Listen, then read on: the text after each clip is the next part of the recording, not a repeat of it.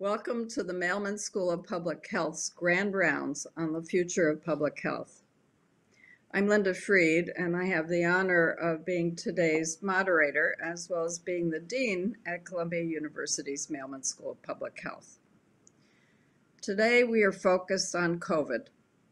As COVID cases, hospitalizations, and death tolls rise across our country, we brace ourselves for a very challenging and possibly grim next few months. The light at the end of the tunnel, the potential for consistent national leadership and alignment, depoliticizing the science and practice of both public health and medicine, the potential for vaccines that have demonstrated effectiveness in rigorous evaluation. This year, we have devoted our Grand Rounds series to understanding the evidence as to what we need in a public health system in the United States to meet our 21st century challenges and needs, and what we can do now to strengthen the one we have so that we are better prepared and protected for this pandemic and the next one. Our previous guests this year have included the New York State Commissioner of Health, Howard Zucker, two of New York City's former health commissioners, and a leader for Medicare. It seems fitting to end 2020 with one of the most scientifically respected and knowledgeable leaders and trustworthy voices on COVID-19 for our nation, Dr. Anthony Fauci. Dr. Fauci has served as the director of the National Institute of Allergy and Infectious Diseases at the U.S. National Institutes of Health since 1984.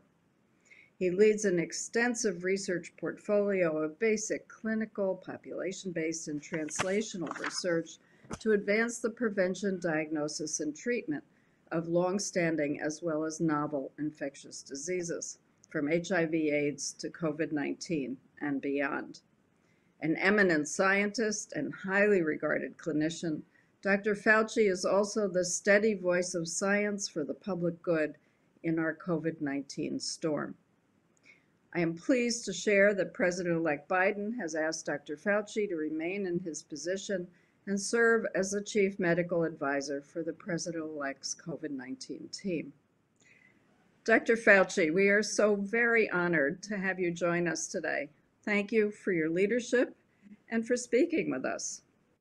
For our audience, Dr. Fauci will provide an opening presentation. This will be followed by a question and answer session where I will ask and moderate questions that have been sent in advance.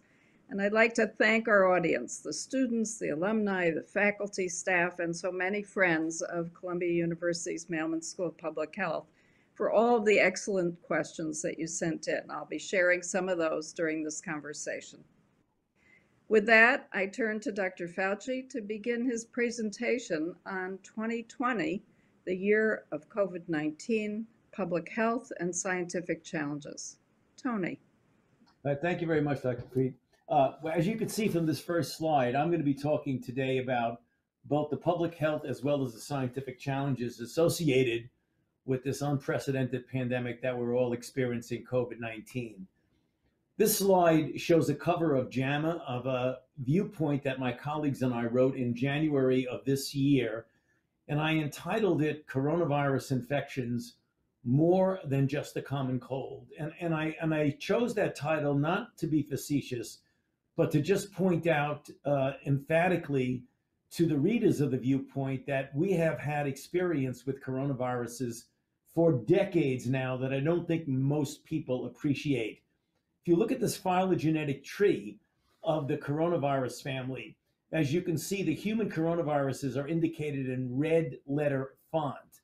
And among these, there are 4, which are highlighted in yellow, which we refer to as the common coronavirus, common cold viruses, which account for about 15 to 30% of all the common colds that each and every one of us experience and re-experience, mostly during the winter periods of time, but year after year.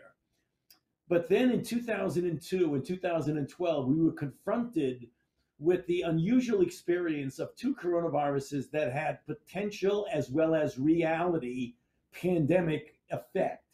The first of these was the SARS virus, which was severe acute respiratory syndrome. You all might recall it came upon us in 2002 from the Guangdong province in China, from a bat to a civet cat to a human, leading to a pandemic of 8,000 cases and almost 800 deaths.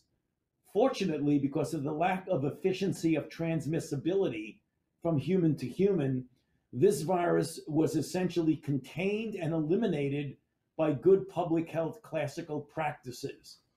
Then 10 years later, we were confronted with the Middle East Respiratory Syndrome, or MERS, which actually began from a bat to a camel to a human and smoldered about in Saudi Arabia and other Middle East countries. And still to this day, we have the emergence of new cases. And then fast forward to the present time. In December of 2019, the clinically recognition of a strange type of pneumonia in the Wuhan district of central China, which a couple of weeks later was recognized as a new strain of coronavirus. And again, if you get back to this phylogenetic tree, you see that the new virus is in great proximity to the original SARS coronavirus, which has now been called COVID-1, and the new virus called COVID-2. And in fact, the disease itself, for nomenclature purposes, is COVID-19 for coronavirus disease 2019. And as I mentioned, the virus itself is now referred to as SARS-CoV-2. The present day, as of yesterday, the numbers are staggering. The most impactful respiratory pandemic that we have experienced in over 102 years since the iconic 1918 Spanish flu. Currently, almost 68 million cases and 1.5 million deaths and counting. The United States has been most severely hit. If you look at the reported cases in total cases, as shown by this heat map on this slide, there are over 15 million cases and closing in now on almost 300,000 deaths. The last count, 289,000.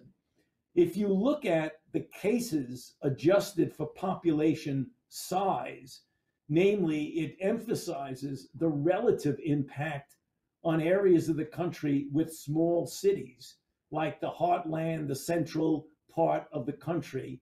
The numbers are the same, but it shows you that when you go to the prior slide, the concentration in New York, Chicago, Los Angeles, San Francisco, Miami, but when you look at the whole country, you see that we are almost equally hit throughout.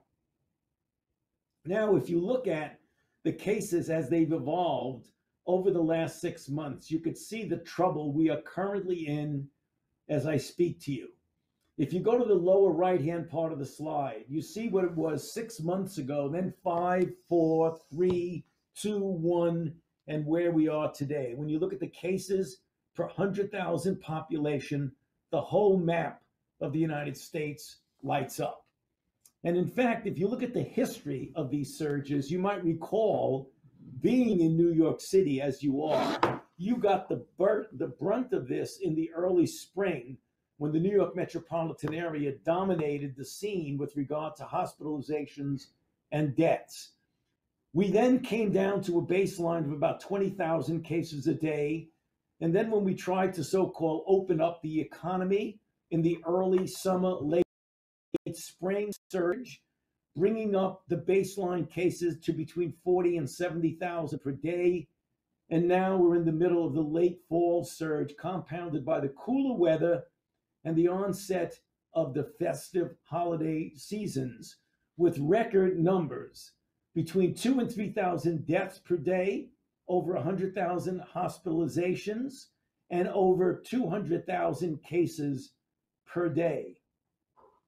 That's the epidemiology. Very quickly, with regard to virology, we all know now this is a beta coronavirus, an RNA virus with a large genome of 30,000 kilobases, 4 structural proteins, the most important of which is the S protein, which is the receptor binding site component of this protein, binds to the ACE2 receptor.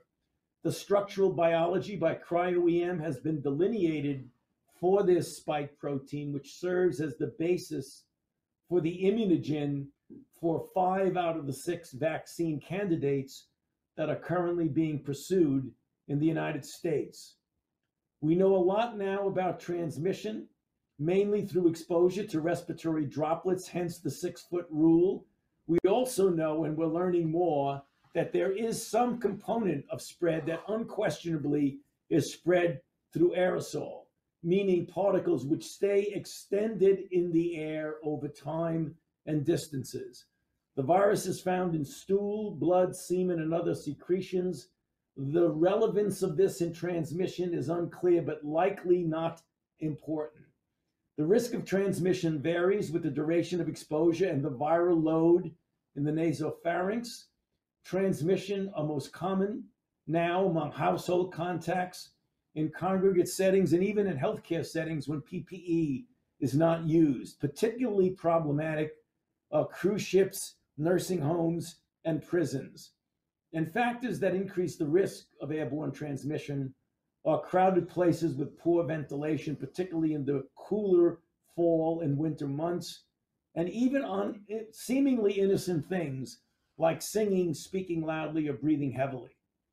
The fundamentals of preventing acquisition and transmission are these 5: universal wearing of masks or cloth face coverings, maintaining physical distance, avoiding crowds in congregate settings, particularly indoors, to the extent possible doing things outdoors versus indoors, and frequent washing of hands. Some very unusual aspects of this outbreak, namely about 40 to 45% of infections occur from an asymptomatic person to a person who is uninfected. And in fact, transmission at the community level by asymptomatic individuals appears to be a major driving force in this outbreak, which makes contact tracing particularly problematic. Moving on to the clinical manifestations, early on, the presenting signs and symptoms are strikingly similar to what we have been calling a flu-like syndrome, as shown on this slide. Of particular interest is a rather frequent occurrence of loss of smell and taste, which precedes the onset of respiratory symptoms. For those who have symptoms, about 80% are mild to moderate, and about 15 to 20% are severe or critical, leading to a case fatality rate ranging from a few percent to over 20% in those requiring mechanical ventilation. The manifestations of severe disease are protean, predominantly acute respiratory distress syndrome. However, cardiac, neurologic, and kidney injury is now becoming more commonly noted, as well as an acute hyperinflammatory syndrome, including hypercoagulability with microthrombi in small vessels and thromboembolic phenomenon leading to stroke in seemingly normal individuals. There's an unusual multi-system inflammatory syndrome in children, reminiscent of Kawasaki syndrome. If one asks who are at increase for severe illness, clearly older adults dominate the picture. If you look at the rate of hospitalization per 100,000 population and compare the left to the right-hand side of this slide, you see the enormous difference in hospitalization between younger individuals on the left and the elderly, 75 years of age or older, on the right-hand part of the slide. However, people of any age who have certain underlying medical conditions are at increased risk for severe illness. These are some of the medical conditions that are clearly associated with an increased risk for COVID-19 illness that is severe. Obesity dominates, as does diabetes and chronic obstructive pulmonary disease. Smoking also an important component. For those conditions that might be conferring increased risk for severe illness, again, you see overweight, pulmonary disease, diabetes, hypertension, among others. We have been investigating and learning more and more about an interesting COVID-19, post-COVID-19 syndrome of individuals who recover from clinically recognizable disease, who go on to have variable periods from weeks to months and possibly longer of lingering symptoms such as severe fatigue, shortness of breath, weakness, dysautonomia, and what some have been describing as brain fog or an inability to concentrate or focus. We are now gathering more and more information regarding therapeutics. The NIH has put together an expert treatment guidelines panel, which meets frequently and produces a living document updating clinicians about the various studies that have been performed documenting therapeutic efficacy, as well as pure clinical expertise opinion. These are some of the selected therapeutics. We can divide them into early to moderate disease. I'll specifically get into a few of these in a moment. Therapies for moderate to advanced disease, as well as adjunct therapy. So let's take a look at these. Convalescent plasma has received an emergency use authorization. Not really quite sure how beneficial this is. We're awaiting the randomized placebo-controlled trial studies.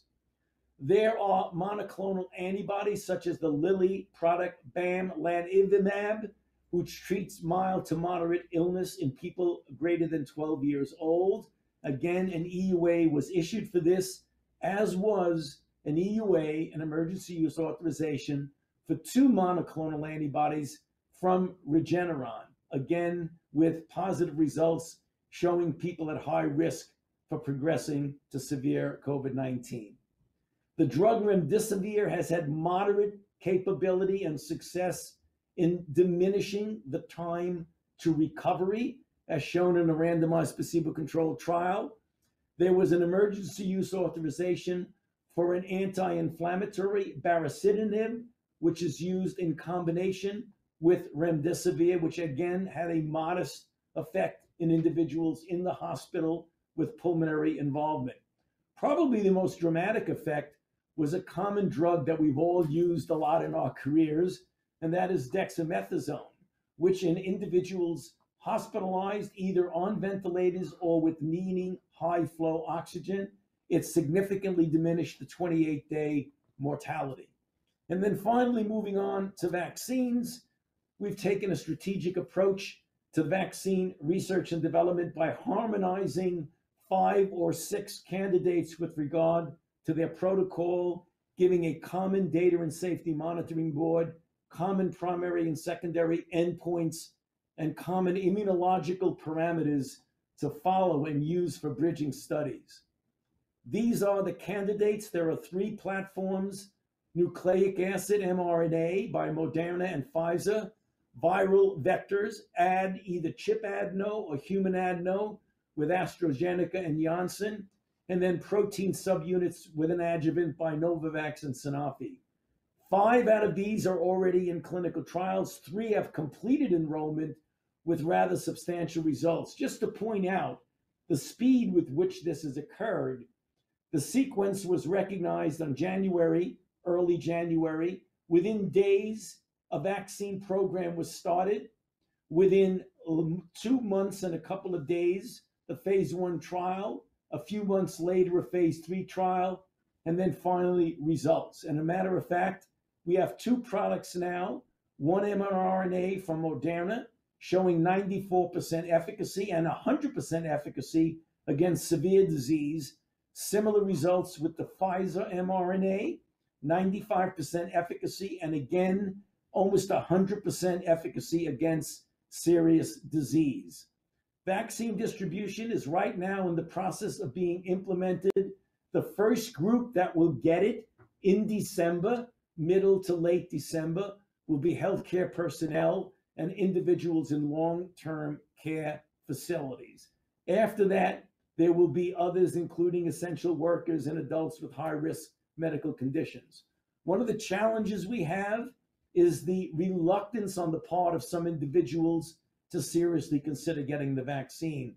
As shown on this slide in a paper from Science, look at the bottom of the slide, the significant number of minorities who either don't want to have the vaccine or not sure about it. We certainly have a chore ahead of us to try and convince individuals of the transparency and the independent process of developing and determining the safety and efficacy of these vaccines. And then finally, I want to end with this slide essentially urging us all, including the scientific community, that we've now had 3 pandemics of coronavirus, and certainly the time to start is now to develop a universal coronavirus vaccine so we're not faced with the same challenge in years to come. I'll stop there. Thank you very much. Thank you very much, Tony. That was so important for everyone. And again, thank you for your immense leadership and vision about where we need to go. I think I'll start with some questions on where you left off regarding vaccines. And messenger RNA vaccines are novel ones. As you reported, the efficacy seems to be impressively high. What do we need to know as clinicians and for the public to be confident in both their effectiveness and lack of adverse effects? Well, if you look at the adverse effects, one of the things that I think the general public didn't fully appreciate, that if you go back in the history, as you well know, in vaccinology, and you look at what are considered intermediate and long-term effects, more than 90 to 95% of them occur within 30 to 45 days of the actual vaccination. And that's the reason before the EUA is issued, the FDA demands that there be at least 60 days from the time that 50% of the people in the trial have received their last dose of the vaccine. So we're now well beyond that in both the Moderna and the Pfizer product. However, there still will be up to 2 years of follow-up, not only for the durability of the effect of efficacy, but also for safety. So as clinicians who are out there and having our patients being vaccinated, there is baked into this process a considerable amount of effort to continue to look at the durability of the efficacy, but also safety issues.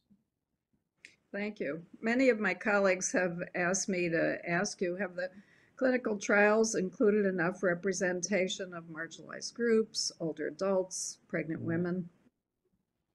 Yeah, actually, not pregnant women yet. That will come in a subsequent phase 1 and phase 2A trial that will not necessarily be looking at efficacy, but will be looking at safety and immunogenicity to bridge to the efficacy in the adult non-pregnant population. The same holds true for pediatric population. Those studies will probably start in mid to late January. We went the extra mile to be pushing the clinical trial sites to get good representation of, as you said, marginalized groups. And we were actually rather successful. It took a lot of effort because it wasn't easy to get representation from African Americans and Latinx. And we actually, in the trials, particularly the Moderna trial, which I was involved in essentially pushing the envelope of getting minorities in, we had more than 10% African American and over 20% Latinx. And from the standpoint of representation in the population, that's not that bad because there's 13% African Americans. We didn't quite get to 13, but we got close. And there's about 18, 19% Latinx in our population, and we did better than that. We got over 20, or close to 21%. So we put a lot of effort, and I think we did a reasonable job. Always can do a little bit better, but I think this was pretty good. Thank you. As you said at the beginning, this is by definition, a pandemic is global, and just protecting our country will not necessarily be the full solution we need. What are the plans or thinking about how to distribute a vaccine equitably globally? Well, that's obviously a very important question. As we all know, if we crush the outbreak in the United States and it's all over the rest of the world, that's still going to be problematic for us. So the companies that were involved, not only the 6 that I mentioned on one of my slides, but also several companies in China, a couple of companies in Russia, UK, and the EU also have these. that the contractual arrangements that have been made with the companies is to produce literally billions of doses of vaccine to be distributed with the help of Gavi and other organizations to those nations that don't have the capability of developing and distributing vaccines themselves. So this is going to be a global effort. The WHO is essentially overseeing an effort called COVAX, which is an endeavor to get vaccine to essentially every country on the planet that needs it, which means everybody. Thank you. If I can turn to some broader questions from there.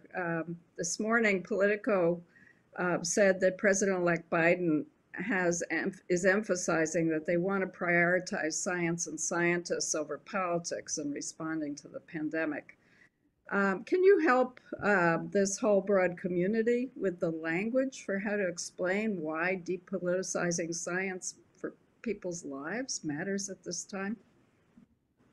Well, it should be obvious to everyone that when you're dealing with a public health issue, there should be no such a thing as politics, because it is really a uniform effort that involves everyone, excuse me, regardless of your political ideology. One of the real unfortunate situations that we have faced, as you well know, with regard to our response to COVID-19 was the extraordinary divisiveness in our society, which had people pitted against each other on matters of public health, where things like wearing of a mask or avoiding congregate settings without having a mask on became almost a political statement.